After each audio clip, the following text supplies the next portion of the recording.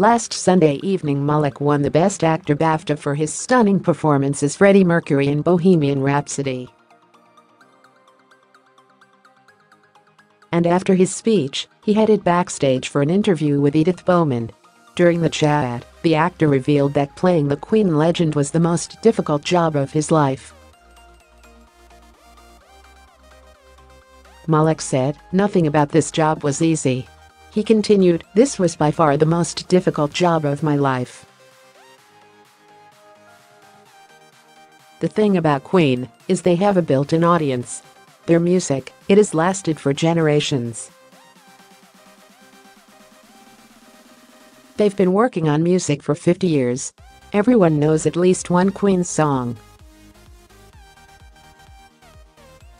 What was beautiful about this film is, now we get to bring that music to a new generation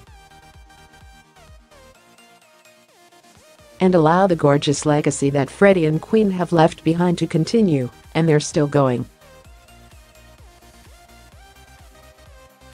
Those guys won't stop. Here's what Rami Male said to Prince William during his BAFTA-winning speech beforehand. Male spoke of how he considered Freddie to be the greatest outsider.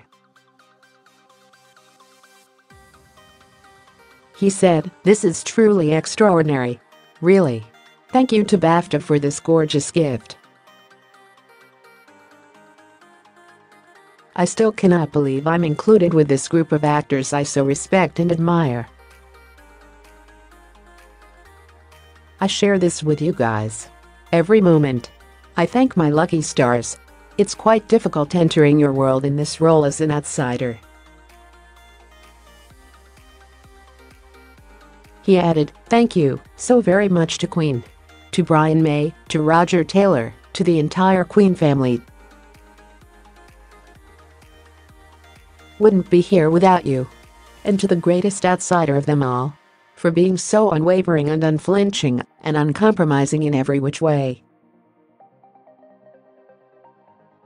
Thank you, Freddie Mercury, again."